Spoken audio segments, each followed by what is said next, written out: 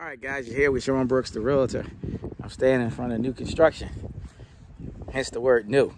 What I want to do, I want to answer a question, or I want to explain some things to you guys, to the public, so you have better understanding. What's this black stuff going around the foundation? So that's the foundation going into the ground. You see up to that black line, the dirt is going to be filled in. You won't even see that black portion of the foundation.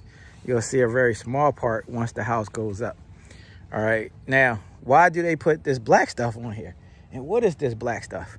Well, that's the waterproofing solution that goes over the foundation to prevent water from penetrating. Or else, generally, like when it rains, you could have water come through the foundation walls. Now this foundation is thick, but you still can have water penetration. So if you look down here at the bottom, it's like a covering that's going around it. That's, again, designed to protect water from going in. All right. Now, in older homes, this was not done. 1950s, probably like 1970. I can't recall exactly when they started doing this, but this prevented a problem from water seeking in. And it's a very good solution. Now, older homes, what happens is you'll get water penetration. And when you get that water penetration, you have to get the waterproofing on the inside.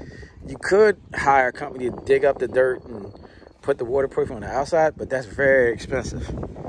So the best bet is to take care of the problem on the inside.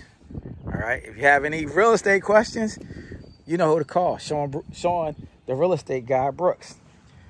And I'll get the answer to you, and hopefully you'll have a better understanding of various situations. All right, take care, you guys.